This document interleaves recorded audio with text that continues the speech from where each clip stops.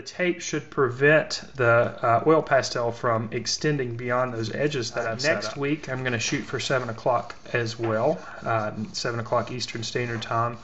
I also have 2 kids, and they like to destroy stuff as well, but I love them to completion there.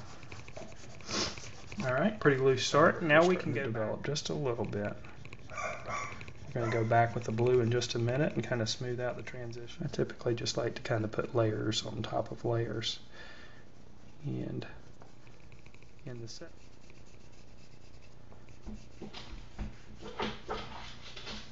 Rather large school district that I work in, and I've spent most of my time teaching teachers and not students. Another great compliment. I appreciate that. Alright, again with the cream here. And again, there's lots of different ways that you can approach this. You can draw things out lightly and then draw around. So again, it can be very loose with your marks. Your viewer's mind is going to put together that that is a flower. You're not going to have to worry about get rid of some of the contrast that happens from the paper showing through, because that contrast can be distracting. It's really going to create texture. It's going to make it look more like a painting.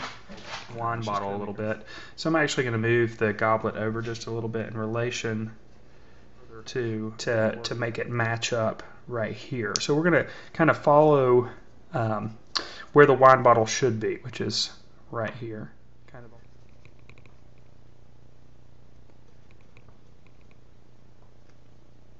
Bottle in here. Now ideally we would have been able to go, we can just take some of the cream and kind of go in the areas around it. I'm going to go ahead and kind of add the blue around this area. And again, since I want the orange to be brilliant and strong, and that sounds really strange, but the orange is really going to pop out, really create some nice. And you can see I got some blue on there. That's why you need to have your pastels clean.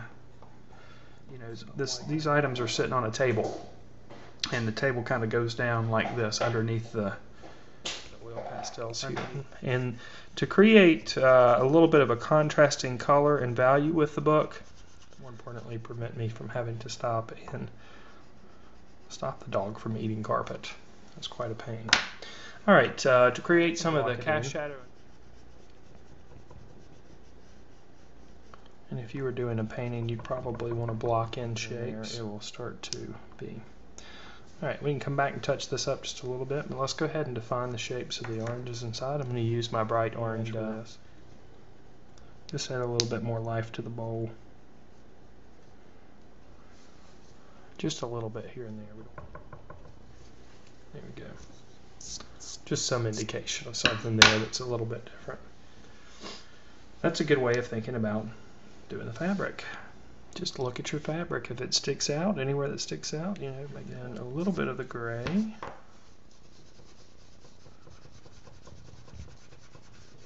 Again, I'm following the cross contours of the fabric here in the foreground.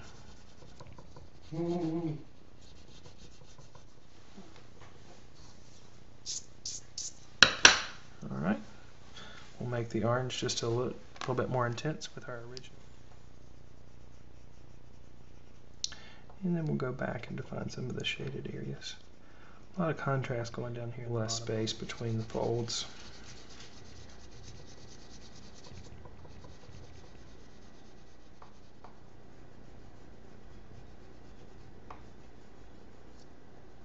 Okay.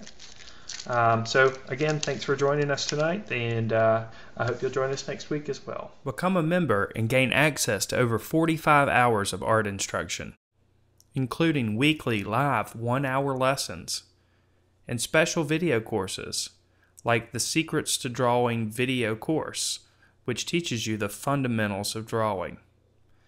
To become a member, just visit thevirtualinstructor.com/members and subscribe today.